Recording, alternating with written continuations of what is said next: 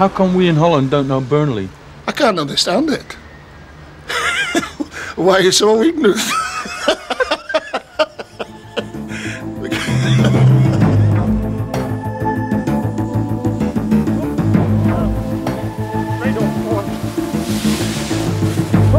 Oh, well, it gets in your blood, I love it. Burnley is in your blood? Oh, yes. Yeah, I've got what they call Clariton blue eyeballs. Long distances. Our job is to get the pitch in a playable condition. If the referee comes and unfortunately it isn't playable and he puts it off, well, there's nothing we can do about that. You won't have a sleepless night Friday night? I know I had one last night actually. And possibly tonight. And possibly Friday night. But after that, there's nothing we can do. There's no more we can do. It's up to the referee after that. What do you think of the match? Great draw for us.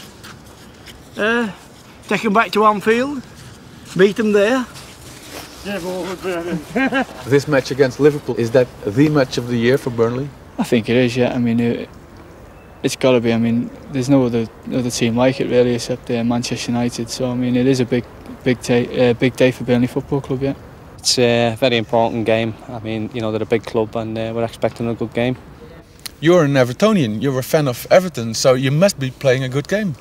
Yeah, I mean, they're not one of my favourite teams with being an Evertonian, but you know, it's nice to play against them, and I'm happy it's at Turf Moor because I think we've got a good chance. If you are an Evertonian in England, does that mean that you hate Liverpool? I hate Liverpool, yeah. I don't like them at all. From the bones? Yeah, I was brought up from, you know, since I'd be able to walk. My dad took me to the game week in, week out. And we were brought up to hate the Reds, so you know, nothing's changed. I still don't like them.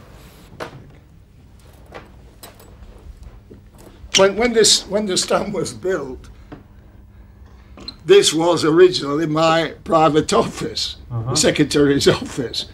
Do you have a lot of memories on this room? Well, I wasn't in very long. In fact, I have some unpleasant memories because my assistant secretary. We were operating from over the Ensley stand, which is now the Ensley stand at the time.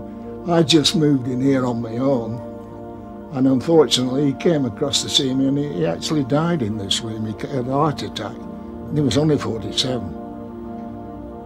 So it has an unpleasant memory because he was a great friend of mine as well.